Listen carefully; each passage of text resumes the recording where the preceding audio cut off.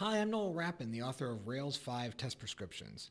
RSpec is a very large and complex testing tool. In the next few minutes, I'm going to show you 11 RSpec tips that you can use to make your testing more efficient. Tip 1.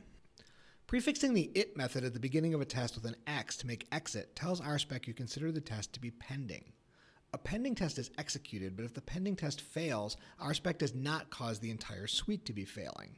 That makes pending tests a great way to mark a work in progress without interfering with test execution or a continuous integration build.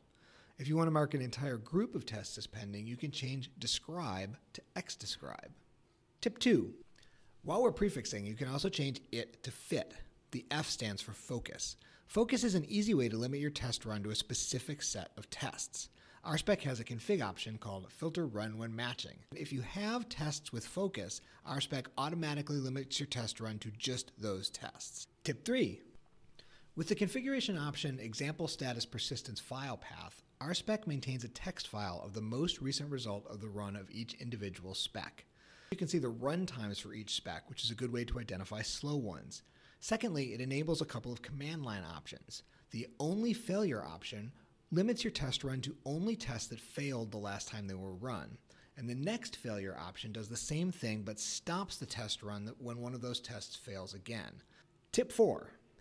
If you like the way the next failure option stops the entire test run on the first failure, you can get that behavior on any RSpec run with the fail fast option. Tip 5.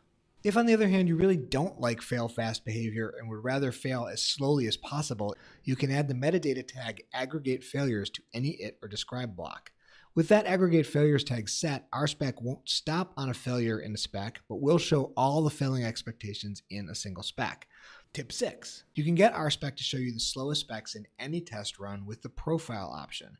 At the end of the run, RSpec will present a list of the slowest specs and the slowest example groups. Tip 7. The default RSpec formatter doesn't give much information about what RSpec is doing. If you'd like to see the names of all the specs, you can try the format documentation option, which shows every spec name as it runs, although this can slow down your spec runs. Tip 8. If you find the documentation option too verbose, you can use custom formatters. I like 5mat, which shows the name of each file as it runs, giving a nice middle ground of information. There's also foobar, which gives a progress bar, and nyancat, which is more colorful. Tip 9. You may know that if you include a file name or pattern on the RSpec command line, the test run will be limited to only that file. Also, if you append a colon line number to the file name, the spec or example group containing that line will be executed. But since the line number can change if you edit the file, there's an alternate syntax where you can use a number in brackets to indicate the order of the spec in the file. Tip 10. RSpec also uses the brackets internally to support the Bisect feature. If you have an intermittent test failure that you think is caused by the interaction between two specs, Bisect will try to create a command for a minimal set of specs that you can run to isolate the problem. Just run RSpec Bisect and let it go. If RSpec discovers an intermittent failure, it will give you a pattern that you can run from the command line that isolates the problem. Tip 11. Here's a configuration tip from the Rails helper.rb file. If you uncomment the line that starts with dir spec support, then RSpec will individually load each file in the spec support directory when it loads. This allows you to create separate RSpec configuration files for add-ons like Capybara or VCR, making them easier to manage than having all the configuration in a single helper file. These tips should help you run RSpec more efficiently, making your testing practice more useful. For more information on how to write better tests and how RSpec and Rails interact, check out the book Rails 5 Test Prescriptions by me, Noel Rappin.